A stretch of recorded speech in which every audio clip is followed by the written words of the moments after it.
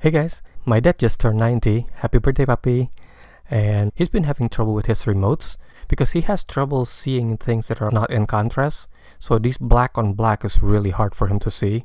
That's why I put these white stickers. But even with these white stickers, some of the buttons is really hard for him to press because they're kind of small and close to each other. Like he meant to press the center one and he actually pressed one of these outer ones. So my idea is to build a custom remote just for him with just the buttons that he needs.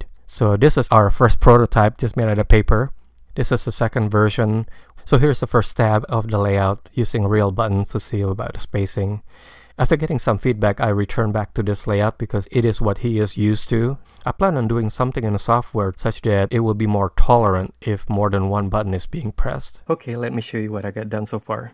I got it such that the LED on pin 13 over here will blink X number of times depending on whether it's the first, second, third button that I press. So let me show you. Here's the first button, he'll blink once. Here is the second button, he'll blink twice.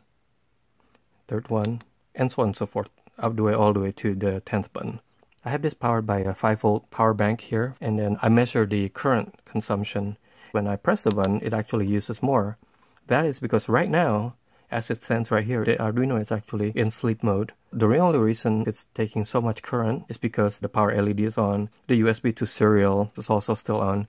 On the final product, I will build a bare bones Arduino, so it will use less power than this. On the actual functionality of the transmitter and receiver, I found some libraries written by some very nice people on the internet, Ken Sheriff and Chris Young. I'm hoping that with those libraries, the rest of the project will go pretty easy.